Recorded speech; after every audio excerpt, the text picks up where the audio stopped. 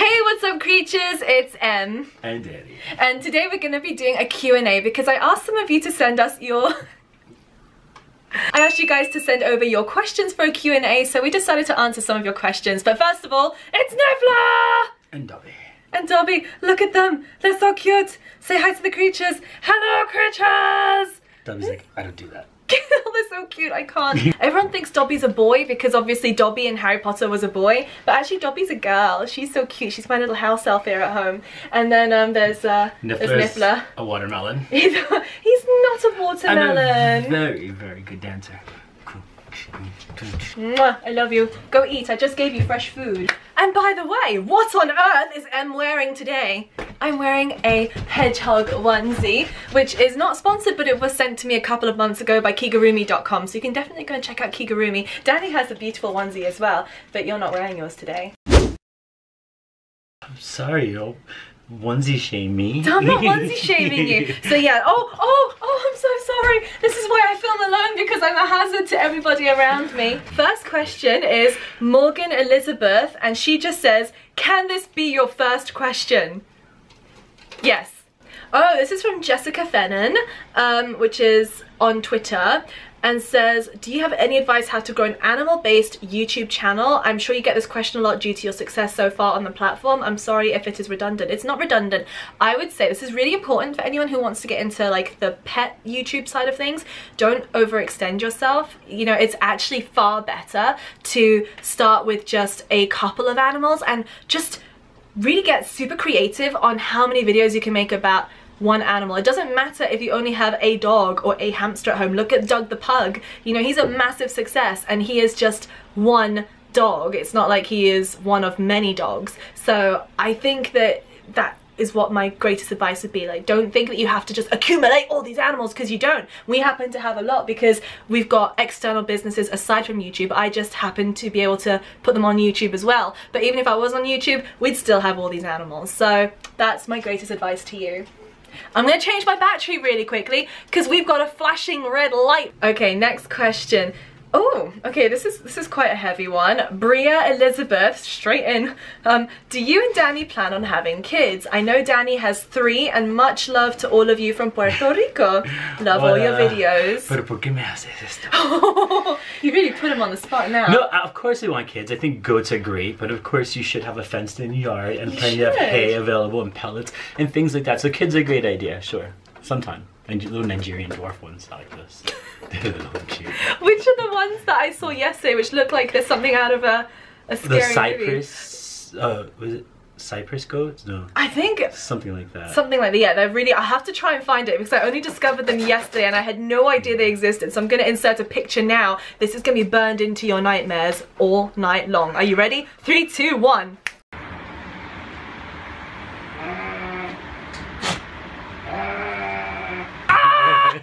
I need them. This is from Jasmine Reyes. Can you speak Spanish or any other language? And if you can, please give us an example. Gracias. ¿Quieres hablar en español? Mi vida, yo hablo contigo de cualquier manera que tú quieras. Habla más.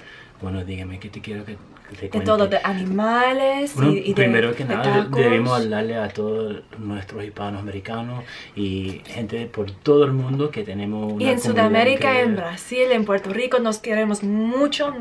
En Besos España, a ti. donde quiera. En Galicia. En Galicia. Y sí, bueno, saludamos a todos los amigos nuestros. Sobre todas partes del mundo te queremos mucho. Neil Winchester, you want to read this one out? Yeah, okay. What's a state in the US that you haven't been but want to visit? P.S. I recommend Georgia if you ever get the chance to. Savannah especially. Ooh. Georgia is pretty... Louisiana, yeah. I haven't been to Louisiana yet. You know where I want to go? Where? New Orleans. It's in Louisiana. Oh God. Foreigners. You know what? If I told you to go to Gloucestershire, you would know where it is, I would would. you? It's in the UK. And... Oh, but not in England? It's in Wales. Oh, it's not! Oh my goodness. Welsh. Okay, so I want to go to New Orleans in Louisiana. But, oh wait, you say Louisiana. Louisiana, not Louisiana. Louisiana. It's so fancy. Louisiana. Let it go, please. I would also then like to go to, Maine. I've always wanted to go to Maine. Maine's beautiful. I want to go camping in Maine and I want to see a moose. That's really weird to say. I know it sounds so simple, but I love moose. I've got a fascination with moose. What if you saw more than one moose? How many would it be? 2 moose.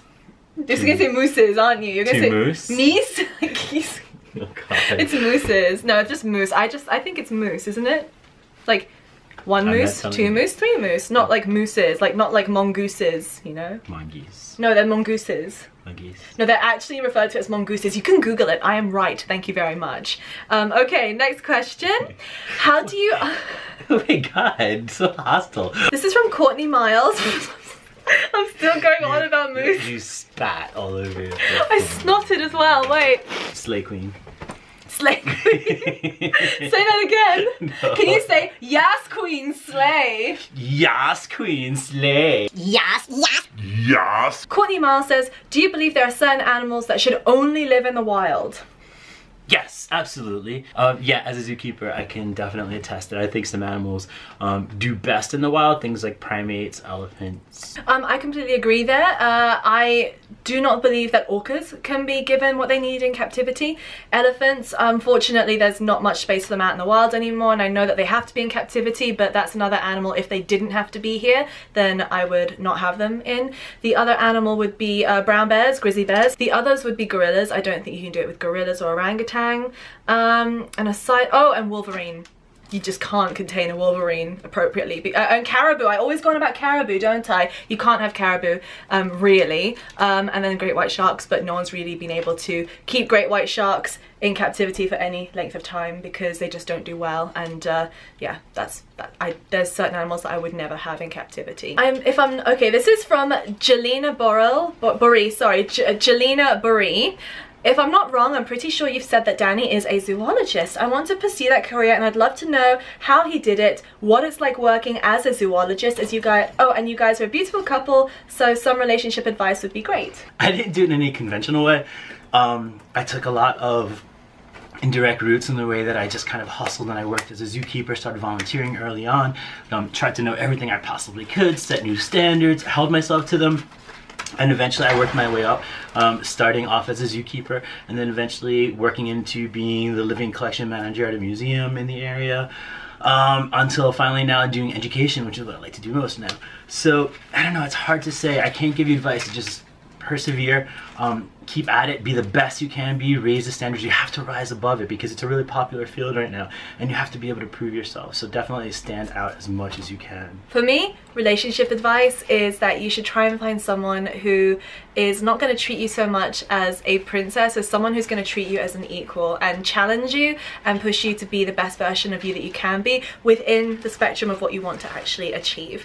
So that would be... Yeah, no, that's a good point. Support is really important. Find somebody supportive. I think a lot of people tend to settle in a way. It's like, oh, well, this person loves me for the way I am and, you know, I'll just deal with their inconsistencies or whatever in life. Like, you should really feel special. Honestly, it's something that we try to do, is always tell each other like how we're thinking and what we're thinking of each other when we're thinking. Like, don't hesitate, you know, if you want to spontaneously say I love you like 20 times a day.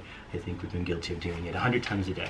Like, it's fun. Like, just do what you want to do, be spontaneous, and don't change yourself for somebody else. Yeah, remember, if you're not happy in a relationship and it's not working, there are 6 billion other people on this planet. Someone is going to be a great match for you. Oh, this is from Adri Stokes. Sorry, I read that so wrong. Adri Stokes. Dry Stokes. No, I read it as Dry Stokes. Oh, Adri. Okay, I'm sorry. So, this is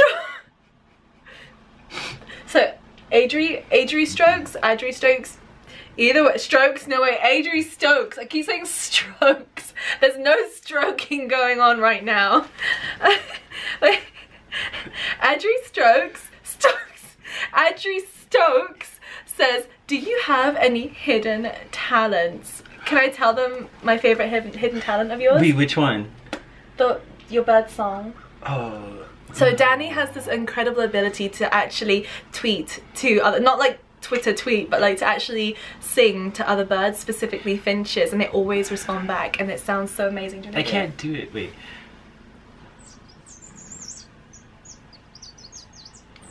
Why don't you face me and do it? Because they're gonna think you've got something in your hands. No, like nothing in my hands. Like. Okay. For me, Have I got any special hidden talents? Yes. Alright, this is another one. I can't do it facing... Can't do it facing you. No, I can't do it facing you. No, either. you're good. I know you're gonna do it out there. Do it that way. Alright. Right. So wait. I gotta give you some kind of contrast. No, wait, no, I'm not gleeking if that's what you think I'm doing. You're not? Oh, because that would have been no. impressive. I can gleek too, wait. Let's dual gleek. Ready? Wait. Oh! No, that was in my face. Oh, wait. Go that way. Point that way. Alright. Wait. 1, 2, 3. I'm dry now. I'm dry for making that. I can gleek with No, that was not what I was gonna do. I was gonna do my baby cry. Good. Oh, okay. But the neighbors outside. No, don't do it with They the already neighbor. think we're weird. They're gonna be like, oh my god, they're feeding babies.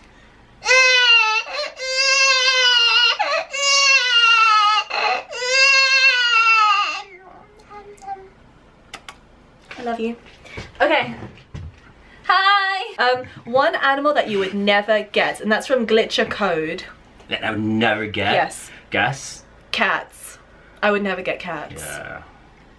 Let me just get this straight. We are cat people, we like cats, but just not for our circumstance, because we've got, you know, a lot of animals that like to come out and have time flying around, like the birds. And with cats in the house, like if an animal were to escape, that's just a recipe for disaster. And not only that, I'm a bit scuzzed out by cats, because like they have their litter tray and like they'll pee in it and squat, and then they're like all over your bed and all over your pillow.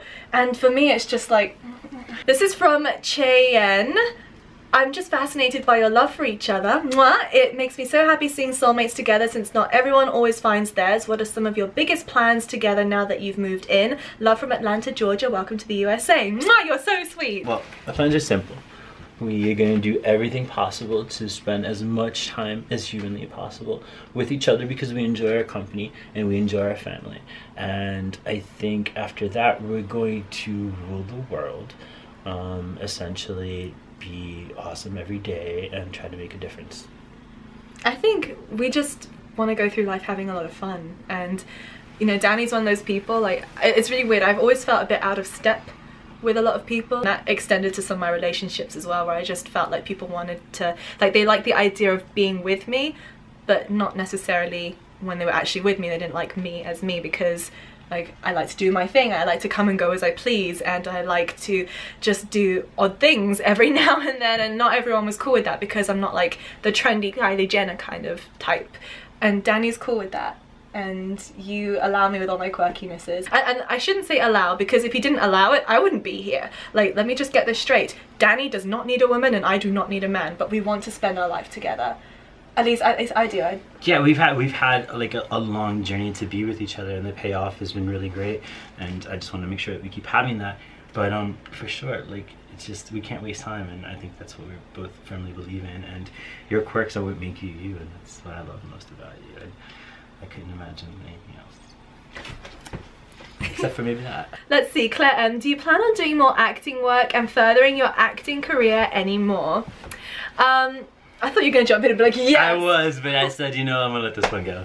Well, kind of. It really does depend on the kind of script, you know. I've seen a lot of people like, Em doesn't act anymore because she like failed at it. That's not the case at all. I just didn't enjoy it. With acting, it's not as simple as getting a casting and winning an amazing contract. Like, with acting, it's a lifestyle. You have to have usually a very flexible, low-paying job, which is going to give you time off like that, so you can go to auditions, which are usually last minute, and I didn't enjoy that. And I found at the time that the roles that I was being offered, it was all like the college student or like the troubled teenager, and I don't want that. I want something that's different. So any scripts that I look at, even to this day, I don't say no to scripts. I always read scripts, but I have to be really interested in it, and right now nothing interests me. Oh, do you want to read that one out? This is by Sporty Girl, just jumping in there. Which cookies are your favorite, chocolate chip or peanut butter? Do you want to read it out properly? Are you and Danny going to get married? Of course I'm gonna get married. Yes. You really think I'm gonna let her out of my life? Come on. Yes, we're gonna get married. Oh, you decided that we're gonna get married? We're gonna get married. You haven't asked me yet. We're gonna get married. Says who? I think. Who says that I'm gonna stay? Voltorb. So I guess the question should be answered that I am open for negotiation on the marriage front. What do you think? Thumbs up if you say no. Thumbs up for getting married and thumbs down for not getting married? Yeah, thumbs up for getting married, thumbs down for not getting married. Oh my god, that's terrible. Why would I let YouTube decide that? No. Oh gosh. Okay, this is my question. Oh, this is from Andrew's Animals. Oh, this is a deep question. Do you want to read it out? Yeah, this is my question. If you had to do it all again, what, if anything, would you do differently? Okay, if I had to do it all again, I would just not care as much about what other people wanted from my life. You know, I would follow my instinct more. So many people wanted to push and pull me in different directions, like, oh, I could really see you doing this, or you should be doing that. And the whole time I was like, okay, okay. And it wasn't until my mid-20s where I started going, no, that's not what I want to do. This is what I want to do. And then doing it. So just do what you want to do. Like, try to do harm to none and listen to people who love you because they want what is best for you. But I personally would not listen as much to people who did not always have my best interests at heart. Or people who wanted to hold me back. Because remember, people sometimes try and hold you back because they don't want you to succeed. Kick those people to the curb. And with those people, we just say, to the left, to the left. Yeah. Para la izquierda, para la izquierda. Vamos a bailar como Beyoncé, para la izquierda. Vamos a hacerlo ahora. Okay. On Twitter, @LunaCree says, do either of you have a weird habit that bothers the other? Yes. Danny has this thing where he has to watch super depressing movies all the time. Like, true. It's true. Like, if you're not watching American History X, then you're watching something else where people either die or eat each other. Vampires, though. They're not real people. No, but like, it's even during the daytime, like 10 AM, when I just want to film a video. I was inspired for The Shining. Was like, it was good weather for The He's Shining. always watching something that's really depressing, and I'm like a very sensitive creature, right? And if I'm gonna have something in the background, it has to be like Moana or Avatar or something which has a happy ending, not where everybody dies, which is like all of the movies you watch. No, but there's like Friday the 13th, there's like 5 of them because Jason doesn't die every single time, so he keeps on going, so don't even with that argument. Alright, you want to hear about mine? Here's mine. The covers. I cannot wake up with covers. Why? Where do they go? What amazing black hole in the universe exists that like time warps the covers all the way over to one person, right? Like me sleeping, shivering, like I look like that little dog, you know, in Disney World, you know, right through the haunted mansion, and there's a little dog shivering in the graveyard. That's me, right? I'm like a little dog shivering in the graveyard sleeping, and then there's Emma, right? 4 blankets and a kirumi, right? And like Christmas stockings, like everything, like little, and I'm freezing. That's me. That's what I got. But I'm warm, so it's okay. It is. Oh, wait, that's someone else putting you on the spot right there. Summer Nights Live. Oh, man. Danny, where's the ring? You know, this craziest thing. I was hiking in this cave and I dropped it, and this little skinny guy came out and he was like, and I was like, ah, and I dropped it and ran. So I'm going to go back and look, and we'll work on that. You know you'd never have to get me a ring, Danny. Let's see. Oh, this is from Badgery Do. At Stevens Badger, at Stevens_Badger on Twitter. If you could have any mythical pet creature as a pet, what would you choose and why? Oh God. I mean, it kind of would have to be a real Niffler because they've got the ability to bring you gold. And that means I could spoil my pets even more. What would you choose? I guess, that bird snaky thing. Oh, the Okami. Yes. Yeah. The Okami from Fantastic Beasts and Where to Find Them is amazing. Oh, and one more question which I saw being asked all the time. It was a very popular question, which is, how do I become an animal educator? Becoming an animal educator, it's a relatively new-ish job, so there's not any kind of degree that you take in order to do it. The best thing you can do is find animal educators in your area, because often they have lots of bookings and they can't fulfill them all. So usually they have a team of, you know, support animal educators, educators who can go on shows and to help out. So talk to them. You know, you really want to have a driver's license.